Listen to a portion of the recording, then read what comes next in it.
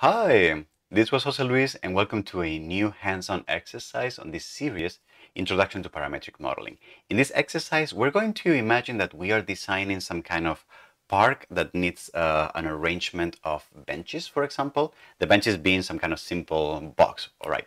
But what we're going to play is with the arrangement of those boxes, because we're going to play with generating one-dimensional grids of objects and then giving them incremental rotations between them, so that we can start playing with the angles that they form with each other, and then we can start exploring different arrangements of rotations and layouts of these objects between them. This can lead to interesting explorations of how these objects are laid in one dimension. And actually, we will be extending this exercise to 2 dimensions so that you can start seeing how we can control how many elements we have in one direction, how many elements we have in the other direction, their gap, but also, most interestingly, how by playing with their variational angles between them, all these super interesting patterns start arising that give me a space to explore different arrangements or different ways of laying out of all these elements, which is, as you have heard me 1,000 times say, is one of the powers of parametric modeling. By designing the algorithm that generates a particular form, you design the space of all possibilities that that algorithm can give you formally. Now, this exercise is going to be good for practicing again grids, creating grids in 1 and 2 dimensions, but it's also going to be really good for practicing data manipulation inside of Grasshopper. We're going to see examples of where to graph some data and where to flatten that data. Okay, so without further ado, let's get hands-on. It's going to be very cool. So let's get started. What I would like to do is I would like to create this series of elongated boxes. Let's think that we are designing, for example, a park, and these are going to be benches. And I want to design these benches in a way that have like a slight rotation between them, because maybe this helps like bring people together, or it looks more interesting. I don't know, whatever that is, right? So we want to explore the design here. So what I would like to do is I would like to create a rule where all these boxes are situated at a regular interval, all right? But at the same time, they have some kind of angle or orientation between them. So what I can do is, as a process, what I can do is I can start thinking that these boxes can be generated from planes. And then these planes, excuse me, and then these planes are going to be the planes that I'm going to use to generate these boxes. So the process that I will follow is that I will create all these planes. I will create a sequence of these planes, and then each one of them, I will rotate it incrementally a certain amount between them.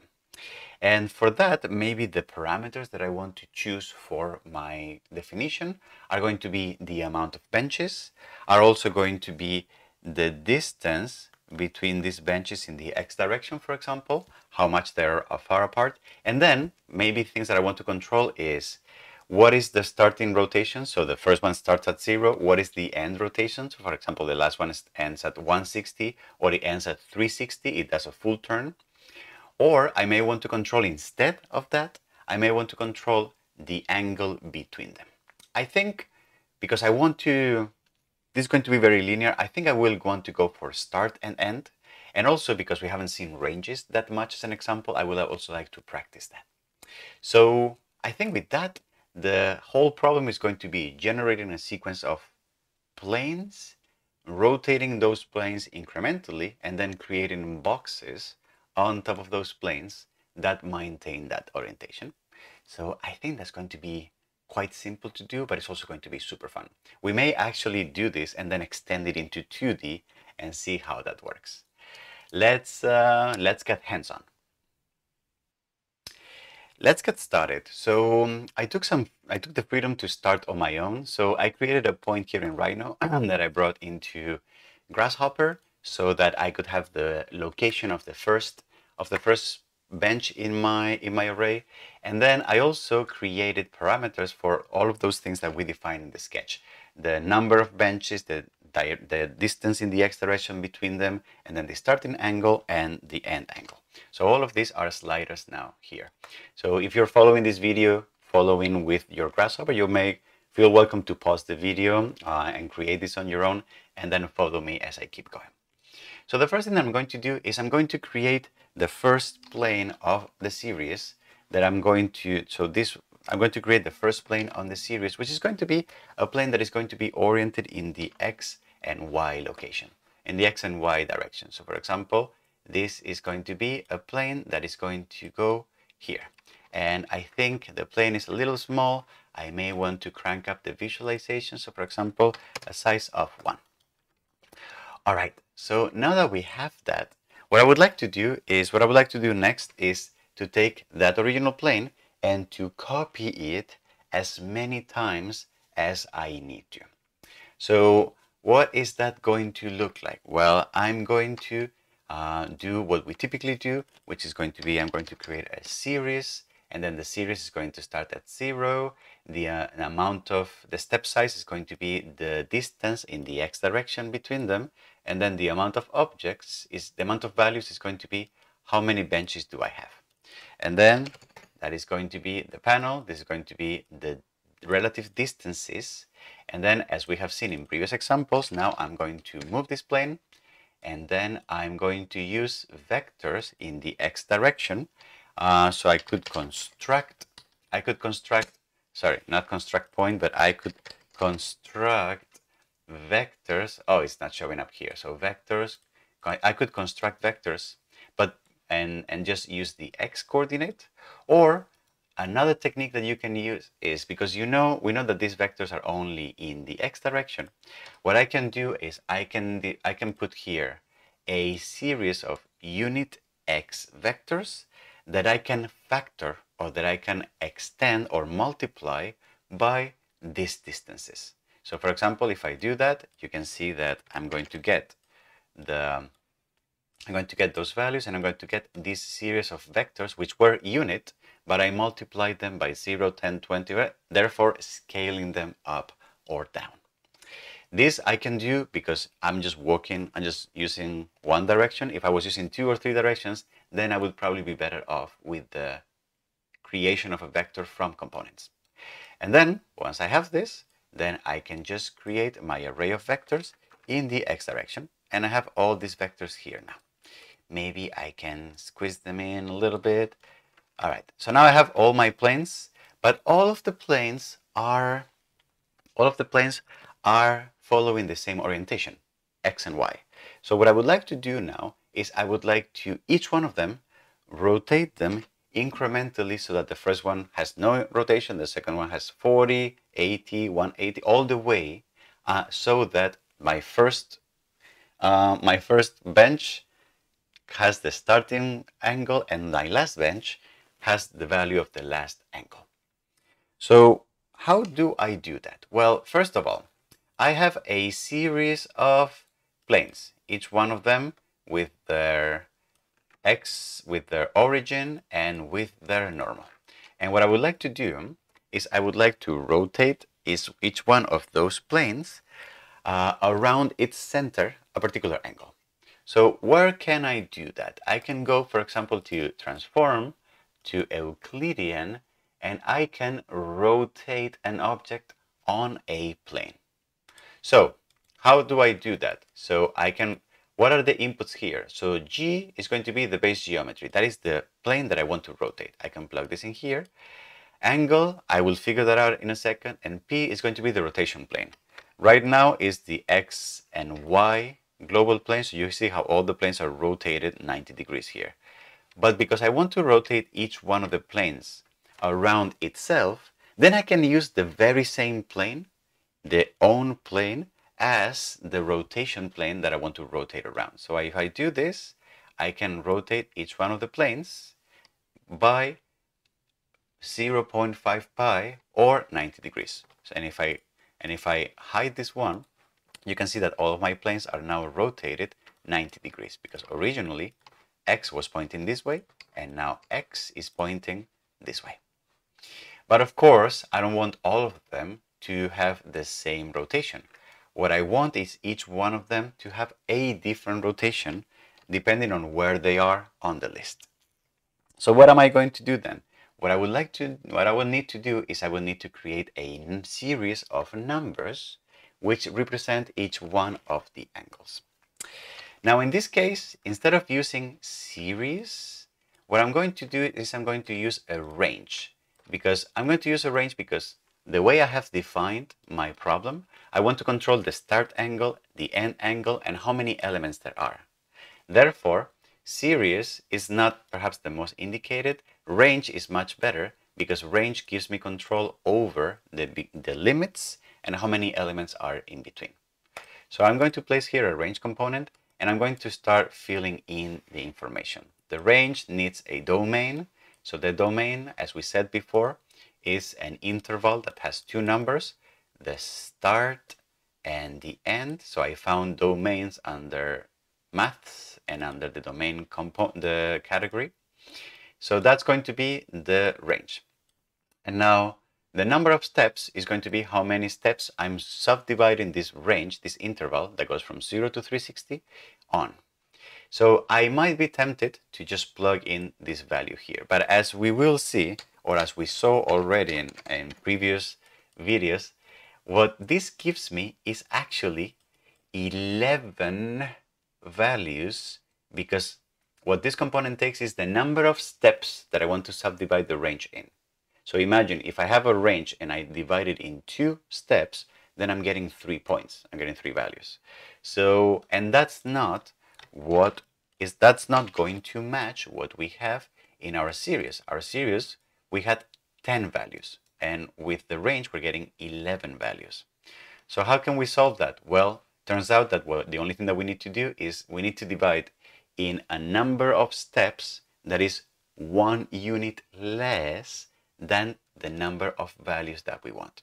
Because we want 10 values, we need to divide into 9 steps. So I'm going to take this, and I'm going to subtract this, and I'm going to shortcut the creation of a panel by adding 2 forward slashes and typing here -1. And then, sorry, not -1, I'm going to double click here and type 1, because I want to subtract 1 unit to this. So this is going to be number 9.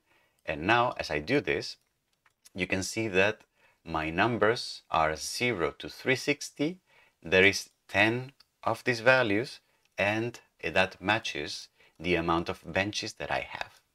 So I think we are ready now to convert this into radians. So convert this into radians, and then plug this into the rotations here. And you can see that now we are going, this one is rotating 40 degrees, more and more and more, and it's kind of nice, these rotations. And let's play a little bit with this. So what? You can see no rotation, like slight rotation. Oh, this is going to look so much better as soon as we place some boxes on top of this. So these are going to be, this was the creation of the first round of XY planes. This is the creation of the second round of XY planes, not XY plane, the planes with the rotation, the incremental rotation. And now the only thing we need to do is we need to create the benches, the boxes on top of this. Let's go ahead and do that. I'm going to go to primitives in surface, and I'm going to find for some boxes, and I'm going to, for this one, I'm going to use, am I going to use center box? I'm not going to use center box, because center box, well, I'm going to use this other one, domain box, that gives me a bit more fine control of the dimensions and the offset of those dimensions. So I'm going to place here domain box. You're going to see that domain box asks me for a base plane, which I already have. So those are these ones here, and it already has some pre-populated values. So x -2 to 2, -0, 5, and 0 is 0 to whatever. So obviously I want to do this very parametrically. So what I'm going to do is I'm going to drop here some sliders. So for example, this goes from 0 to 10, I think. And so this is going to be the x dimension of the bench, the y and the z dimensions of the benches, okay? But if you remember, if I plug this right away, remember that the inputs, so this is going to be X, it's going to be Y, and this is going to be Z. Remember that the inputs of the domain box is a domain. And the domain is an interval between two numbers, which means that because I'm plugging in just the number right away without creating an interval, a domain, then it's taking it as a domain that goes from 0 to that number. And that's why the benches here are kind of offset, are at the corner of the plane, which could be something that you might be interested by design, but just to try to be faithful to the original design and also to explain, to practice domains as well, let's make sure that we centered these boxes correctly so that they are, the width and the length are centered on top of the plane, but the benches are sitting on top of the planes as if they were sitting on the ground of this virtual park. So what I'm going to do is I'm going to take X and I'm going to create a domain between minus half of this value and positive half of this value. I'm going to do that by creating an expression, and then the expression is going to be take a D as a dimension, for example, and then what I'm going to do is this is going to be minus 0.5 times D. That's going to be one expression. And the other one is going to be positive, 0.5 D. And then I'm going to plug those in here. I'm going to construct a domain from these two values here, okay? And then I'm going to plug this into X. You can see that now X just got centered right away. So I'm going to basically copy and paste this block for Y, so Y and Y, and this I'm going to place in here. And then for C, I'm not going to do that. I'm going to plug in the value right away because I want the bench to sit perfectly on top of the ground level. So these are the advantages of controlling things numerically, because you have control of the offsets and you have control of, it's a little more tedious, but I like working like this better. So this is going to be the creation of the benches, okay, which I'm going to place here. And now that we have finished, now we can play a little bit with the definition. So now I can play with how many elements we have, and you can see that for 25 elements, the composition starts to be really nice. The benches are probably a little too tall, and maybe they're a little too long. Here they're overlapping, but I can see some kind of pattern, some very nice pattern erasing here, which I kind of like. This could be a really, really interesting sort of arrangement. It's so interesting that I wonder if we could actually play with this, but instead of having it be in one dimension, so linear distribution of these benches, we can do it in 2 dimensions. So we could do a 2D grid of these benches. Do you wanna do you wanna try doing that? Let's give that a try. So I have gone ahead and copy pasted like the beginning of our code where we generated the strip of initial X, Y planes. And then I have generated 2 more sliders, which are the amount of planes in the Y direction and the distance between them. So what we need to do now is we need to create a series. I'm going to copy paste here, and I'm going to say that this is the amount, and this is the how many the step between them, and this I'm going to connect here a panel because I have OCD and I like seeing things very clearly. And then I'm going to use this to generate unit Y vectors that are going to define how many times how and where we're going to copy this strip in the Y direction. So that's going to be this, and then we can see that these vectors are working great here.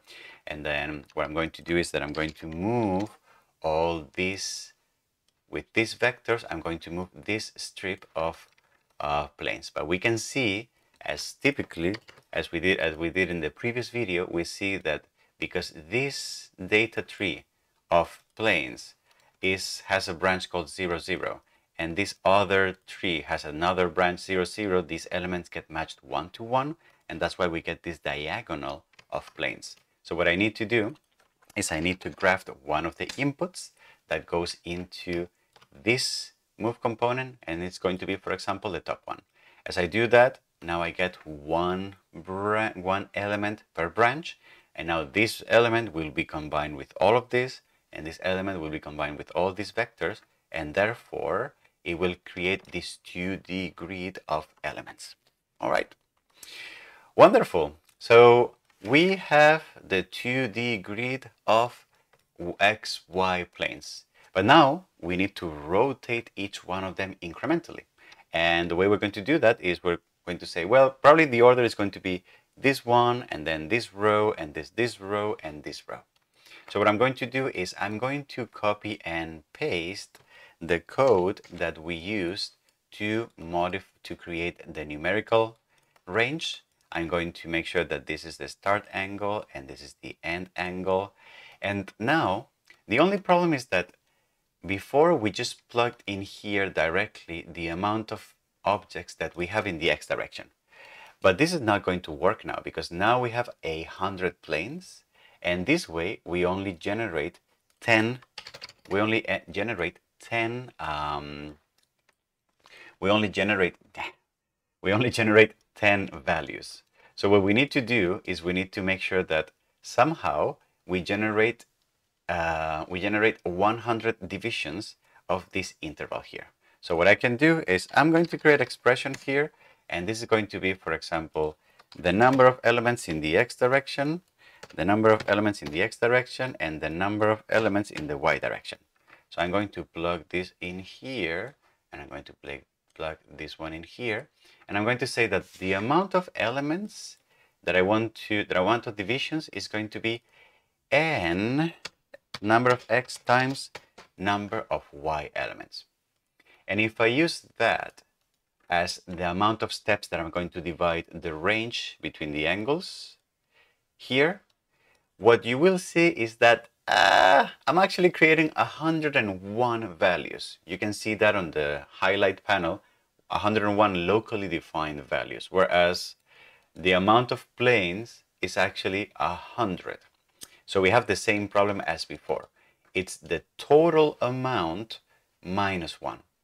Good thing we're using an expression component, because I can just very easily modify this and say this is this computation, the amount of elements in both directions, minus 1 unit. And then now I have all these ranges, all these angles that go from 0 to 360. And then I'm going to plug this in here, and I'm going to create another rotate. What was that? I used rotate over its own plane. All right. So I have these elements here, and I have this list here. So I'm going to say that I'm going to rotate these planes around a plane that is the plane themselves, as we did before, with all these angles here. And I'm going to hide this and hide this and hide this. I'm going to disable the pre-visualization of everything so that I can see clearly here. And what I'm seeing is something that it's not entirely what I wanted. Is that correct? So I'm seeing these are kind of rotating a little bit, but then it looks like here something is happening. And it turns out that here I have a lot of rotated planes on top of each other. And if I were to now copy and paste all of this, so the part where I generated the parametric box, on top of here, you would see that it would be a mess of benches that are kind of inclined, but here there's like 1,000 benches that are on top of each other. So obviously this is not correct. Now let me disconnect this here. So what could be the problem? What have we learned in this series already? Whenever we have something that seems like a problem, who's the culprit? Who's very likely the culprit? The culprit is going to be some kind of data problem. So let's take a look at the data. So what is coming into this component? We have the angles, and the angles are a simple list that has one branch called 0, 0, 0, and then it has 100 elements on this branch. However, what is coming into the geometry and the plane are these planes, which is a data structure that has seemingly different branches, and I'm going to say it has 10 branches, and inside of each branch it has 10 elements which correspond to each one of the elements here in each one of these rows. So it looks like what's happening is that because we have different branches and we have one single list, what's happening is that these 10 planes are being matched with these 100 elements. So we have 10 elements plus 90 on top of here. And then we have another 10 that are matched with 100. So we have 10 elements and then 90 of them here. And then altogether, this is not working because this list has 1,000 elements together, whereas this one has 100. And what's coming from here is this data tree. So what can we do? Well, what we need to do is we need to manipulate the two data trees so that their structure matches the way we want. And the way we want is that we actually have 100 different angles, rotational angles, and we want to apply each one of these to just one single plane from this list, from this data tree.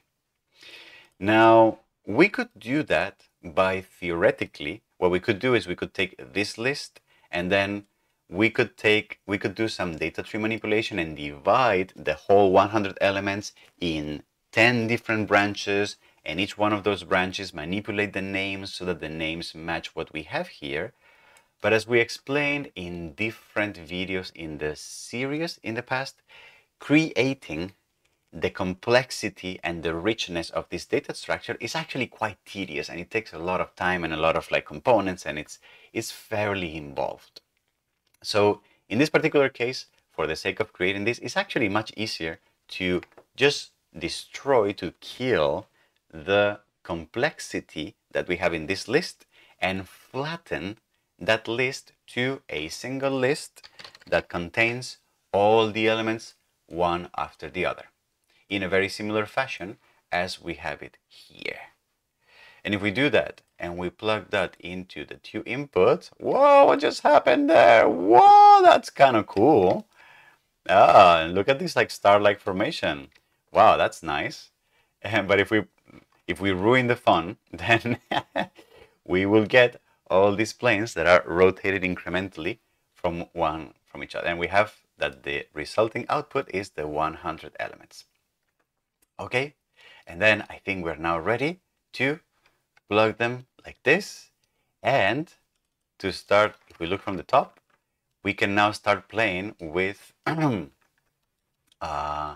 example, the start angle, if they're all almost the same. So you can see how we can incrementally. This could be nice for like a plaza where, I don't know, there's some kind of focus of attention here.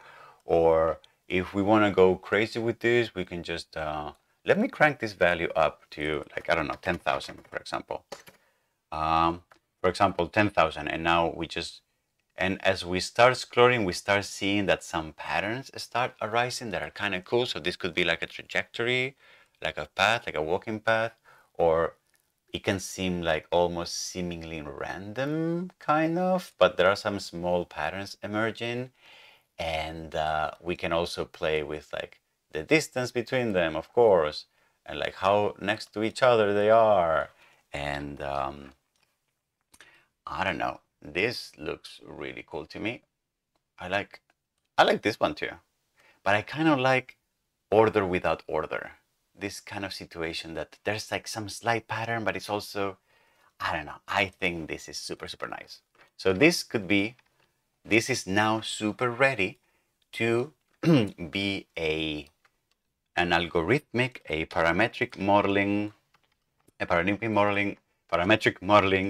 definition that helps me find a nice correlation between the dimensions of the benches, how they are laid out in two-dimensional space, how many of them I have in each one direction, and then play with the end starting and the end rotation to find interesting, oh, this one is really cool, to find interesting patterns that may arise with that may arise by playing with the parameters. This, as you have heard me say like 1,000 times in this series, this is one of the powers of parametric modeling.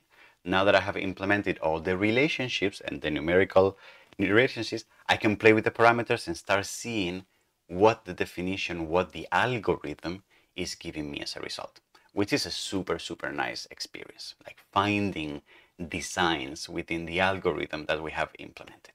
Okay.